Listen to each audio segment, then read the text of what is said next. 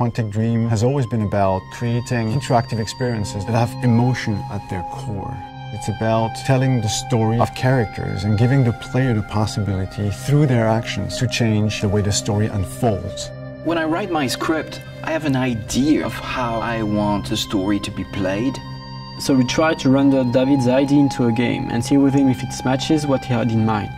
In case it doesn't, we go back to the writing stage and keep working until the result perfectly matches David's vision. What we try to do in Beyond is really an intuitive and immersive experience. So we created a very discreet user interface with only white dots on screen and very simple controls. We wanted to revisit the action system and go for something that would be more invisible and more intuitive to the player. We didn't want the interface to be a barrier. We wanted the player to focus on what he's doing on screen and not on how to do it. Ideally, the player will forget that he has a controller in his hand and will just jump into the screen.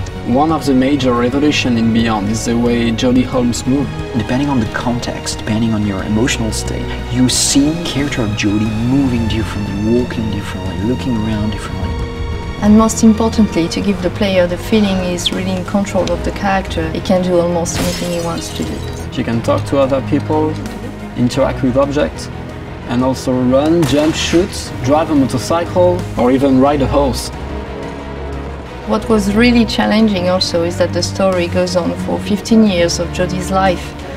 When Jodie's a kid, for instance, you can do different things than when she is a teenager or an adult.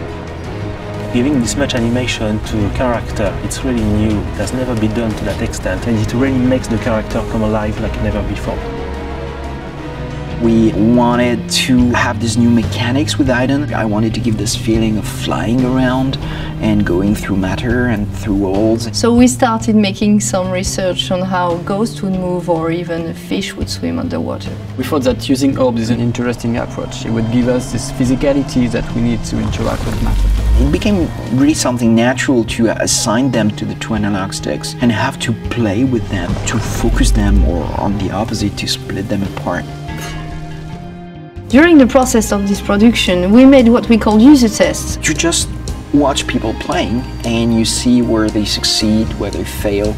If a player don't get it right, it's only our fault. So we work very hard to be able to correct it and give the best experience possible. After each user test, it's meeting after meeting just to find a good solution to every single issue the player may have had. I guess what we're looking for with the gameplay is really to find an interface that will allow you to play live. And we try to get closer and closer of the ideal interface where you don't think anymore, you just do it.